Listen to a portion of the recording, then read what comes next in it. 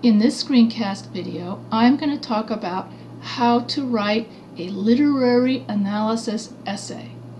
In this particular student sample, the student writes about an Indian story known as Ramayana.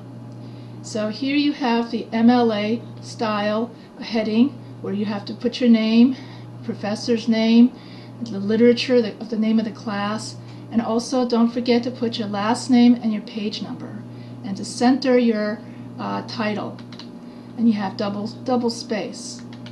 Now, as you know, the thesis statement, which is the main idea of your essay, always has to be the last sentence of the first paragraph.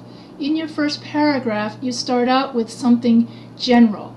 You start out with a hook that grabs the reader's attention, and then you write 5 sentences about your topic that leads to your thesis statement. And so here, the thesis statement is the last sentence of the first paragraph. And so I'll read it out to you. It's duty, loyalty, and devotion are the lessons taught in Ramayana to help open the minds of Indian youth to the lessons of Dharma and Karma and how to behave in Indian society. And so this student wrote about that the main values of main themes found in Ramayana are duty, loyalty, and devotion. So those are the main themes of this particular literary story. So that the first sentence, the first paragraph, talks about duty. The second paragraph talks about loyalty. Third paragraph talks about devotion. So as you can see, this particular student has a thesis statement that has matching body paragraphs: duty, loyalty, and devotion. And so you have here duty, the first paragraph, loyalty, the second paragraph, and devotion as the third paragraph. Then within each body paragraph, you can then have your direct quote, use pie structure, where you have the first sentence is the P, main point.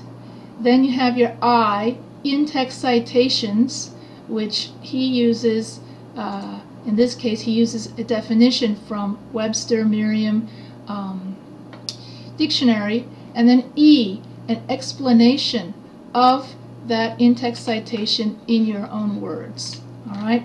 And so you would use a thesis statement to recap.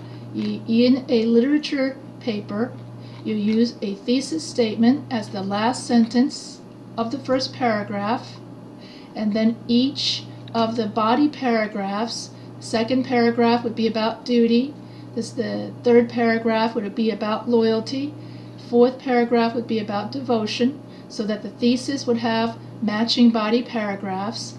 Each body paragraph would follow pie structure, in which you have the first sentence, the main point, is the main idea from the thesis. Then you have an in-text citation, which is a direct quote, or it could be a paraphrase quote of less than 40 words. That would be I. And then E, explanation of that in-text citation in your own words. And then don't forget that in the conclusion paragraph, to repeat the thesis statement as the first sentence of the last paragraph. And that's all it takes to write a literature, at least the structure, paragraph and essay structure. So this is a video on the literature essay structure of a literary analysis. In my next video, I will talk about the different kinds of literary analysis that you can write. So this particular, to recap, this particular literary analysis deals with thematics. What are the main themes in Ramayana? And so the main themes are duty, loyalty, and devotion. And so this ends my video on how to write a thematic literary analysis using 5-paragraph essay structure.